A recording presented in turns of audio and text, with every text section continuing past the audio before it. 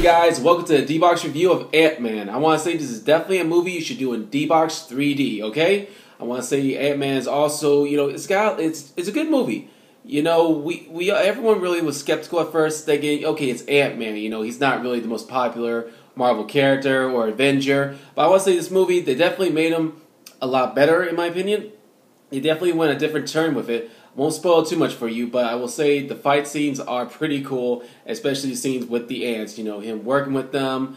And there's one fight scene in particular I think everyone's really going to enjoy. I'm not going to spoil it, but the D-Box motion seat definitely makes these fights worth the extra money, okay guys? You're not going to be disappointed. And like I said, you should definitely see this in 3D. It'll enhance the film even more, okay? That's all I got for you today. Like, subscribe, share, and comment below. Let me know what you guys thought of your D-Box 3D experience with Marvel's Ant-Man, okay? So as always, later.